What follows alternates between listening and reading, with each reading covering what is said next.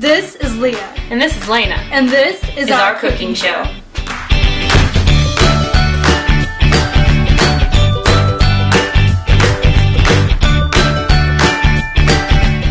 Сегодня мы будем готовить борщ и компот. Hello everyone, we're going to be making borscht and compote. We're going to make borscht first, and the things we're going to need are 3 carrots, 2 beets, 1½ onions, garlic, handful of potatoes, and ½ a head of cabbage. We're also going to be using garlic powder, onion powder, sour cream, diced tomatoes, kidney beans, salt, pepper, vegeta, and 1 cup of water. Also, we're going to be using boiled chicken. So after peeling the vegetables, we're going to chop them. Show you how to chop them. We're going to chop them into matchstick sizes. So for beets, just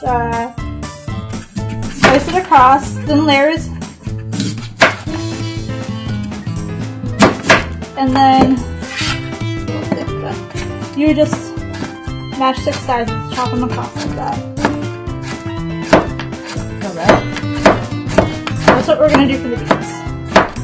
And then for the potatoes, we're going to cut them alongside. And then we're going to cut them into stew sizes.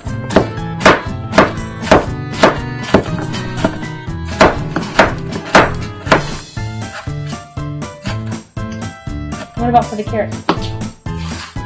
For the carrots, we're also going to dice them. So you would just want to cut a few chunks off. Not dice them, but go alongside. And then, sometimes go sideways like that. And cut long pieces. Sharpen the knife.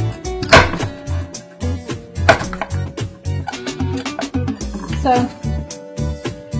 when they're like that, you just, again, dice them like you did the beets, or not, go a long ways.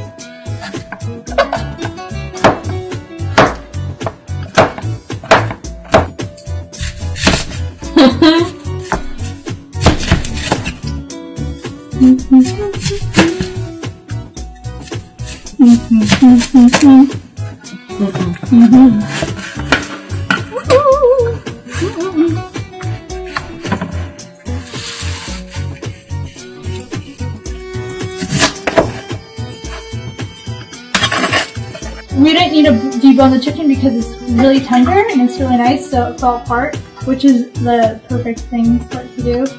We're just going to take out some of the bones and just some extra skin, but it's looking really good. Also, when you cook a chicken in here, the bones are what give it the broth, because it cooks out. But if you wanted to not use, like, you want to tell them about, they can use, if they're not boiling chicken, they can use regular chicken broth? You can use chicken broth, or if you're vegetarian, just vegetable broth, vegetable, you know, yeah, anything. And you can leave some of the bones in there, it's not a big deal, but you just want to get some of the big stuff out.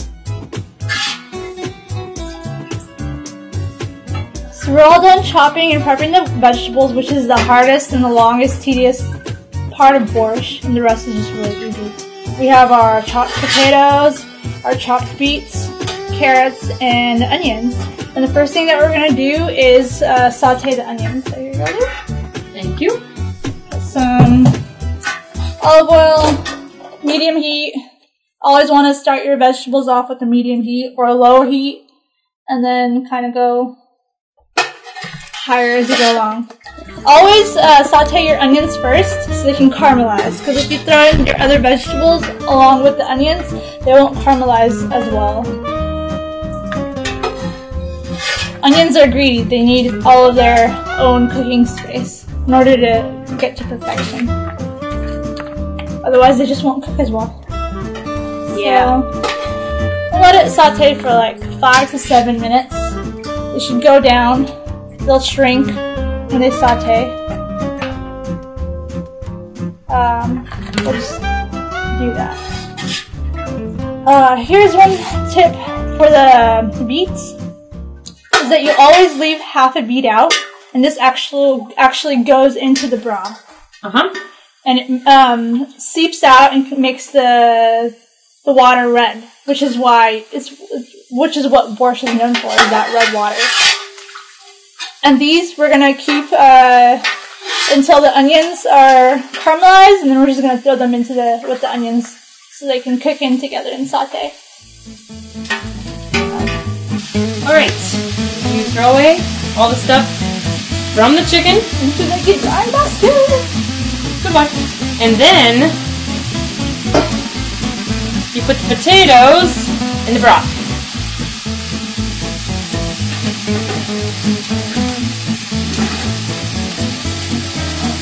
You know, I think we need to put it on that one. I forgot. Okay, we can move it. Change it.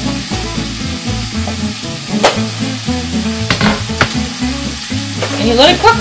When we were deboning, we turned the stove off. That way the chicken could cool down a little bit. So we just put it back on.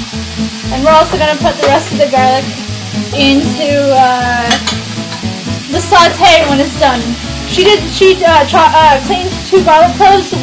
One whole garlic clove goes into the borscht, and the other one chopped goes into the rest of the saute. So when you flip it like this, oh, it's caramelized nice. When you flip it, it actually bruises the vegetables less, because when you stir it, you're mashing them up, so they're gonna be more blah. But when you flip it like that, it just retains moisture, retains everything better. Now we're just gonna go ahead and throw the rest of the stuff in there because it's caramelized. One quick tip with beets, they make your skin really red and they stain your skin, and they also don't wear any clothing that you like or cherish because they'll stain it. So, and don't use white cutting boards with beets. Bad idea.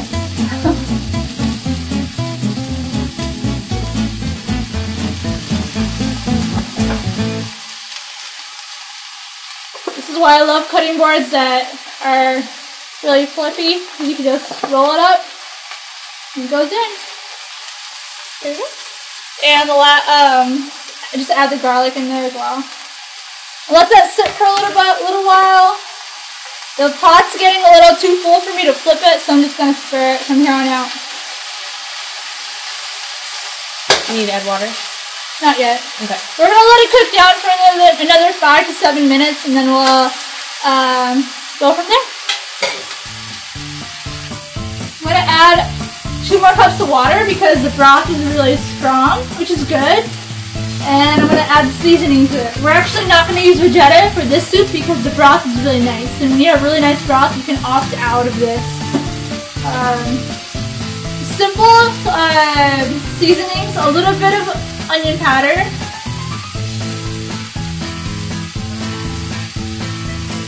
A little bit of garlic powder. You're going to have a lot of garlic with this, so you just want to add a little bit to the broth as it's cooking. Will give it more flavor. Definitely add your pepper and salt. We added salt as the chicken started boiling. That's number one thing that we added. And we're adding a little bit more. Can you stir that a little bit?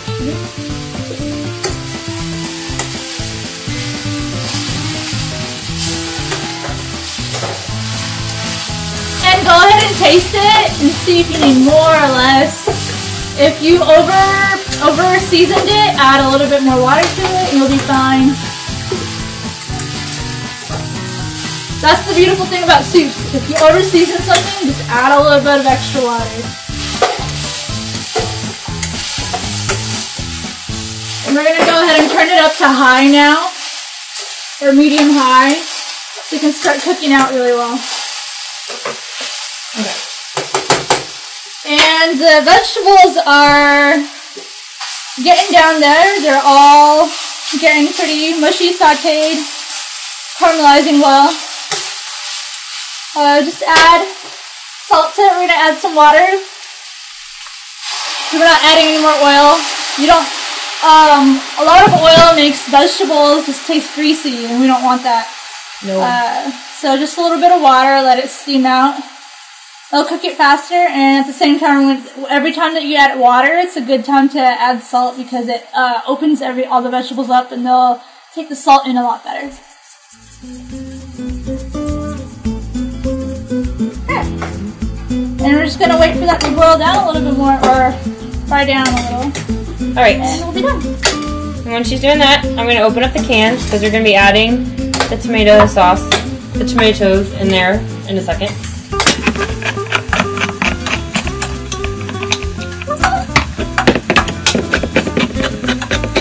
The kidney beans actually go inside the broth, so we're not going to do that yet, right? Mm-hmm. Not till later.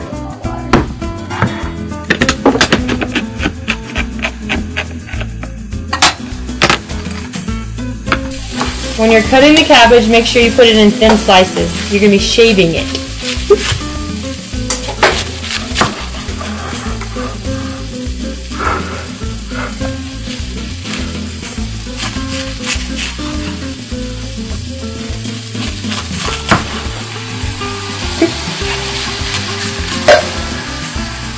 Just like so.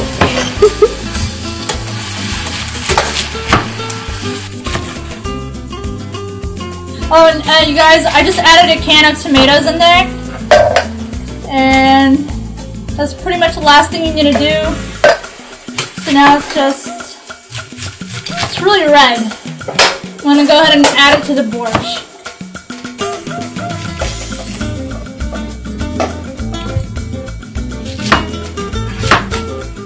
It burned a little bit on the bottom, that's okay.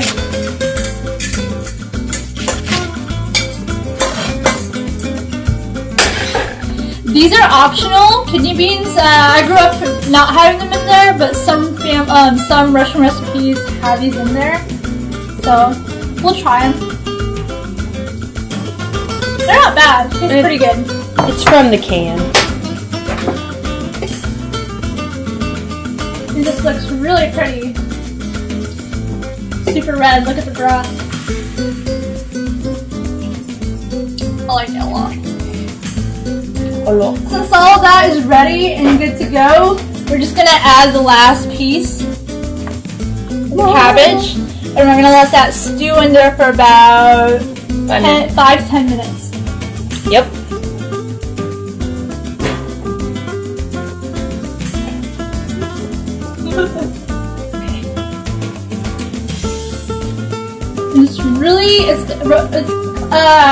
Borscht is a peasant dish, so I mean a lot of Russian families that aren't really rich have this because it's easy, just vegetables, a little bit of salt, a little bit of pepper, and good to go. And it's really nutritious, delicious, has a lot of vitamins in it, has all your veggies, and tastes good. And it's definitely a Russian staple. If you go to Russia, or if you know anybody that's Russian, you're definitely going to have some borscht.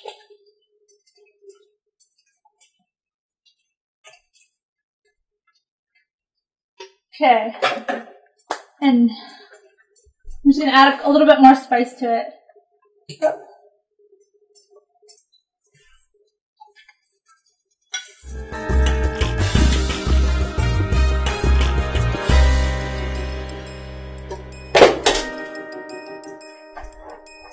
Oh, can you make me a bowl? Yeah, you can have the one behind you. Oh, what bowl? I mean, where'd the bowl go?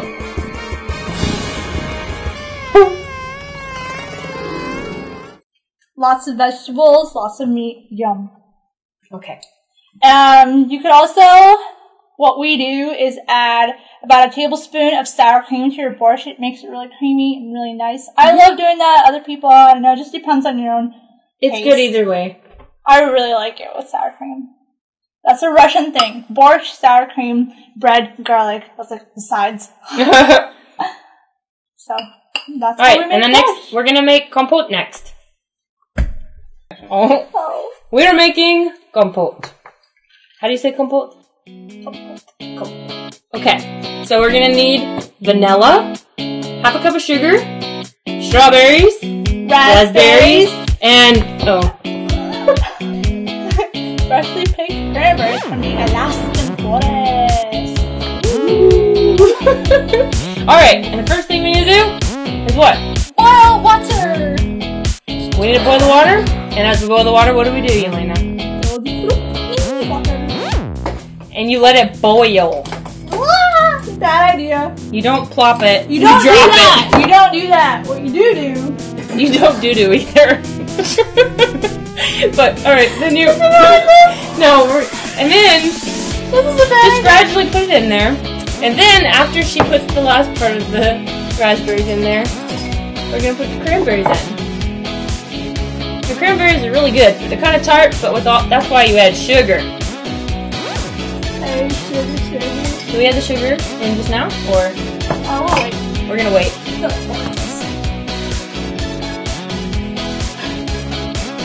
We add the sugar. You can put the sugar in. Done. And you add the vanilla. 1 teaspoon. I'm gonna do it over this. Vanilla is optional. You don't have to add it. Some people don't. Some people just do straight berries and sugar. And some people do vanilla. Like us. You can also drink Compote in a variety of ways. You can drink it with, you can drink it cold, or you can drink it hot. We drink it hot as a thing to warm up in the winter, or you can drink it as a summer drink, so it's really versatile. It's really good. And you can either strain the berries or keep them. I like to have some berry Compote. And we're going to give it about a minute, and it'll be done. So now we're going to turn it off, wait for it to cool down, put it in cups, and we're going to drink.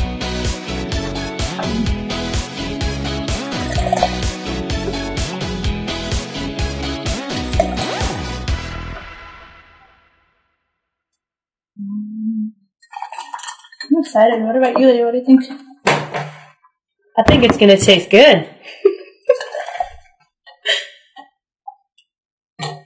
It definitely smells really good. It does. It smells really delicious. Muy delicioso. And now we can take it to the table. Yep. Here, I'll add one more for you. Some strawberries. Hope you guys enjoyed the cooking show today of making Russian food. Borscht and Compote. And stay tuned next week because we're going to be making my grandmother's cinnamon rolls and pumpkin spice hot chocolate. And this is Leah. This is Lena. And this is our cooking show. Spokojnej noci, z Bogiem. God bless and good night.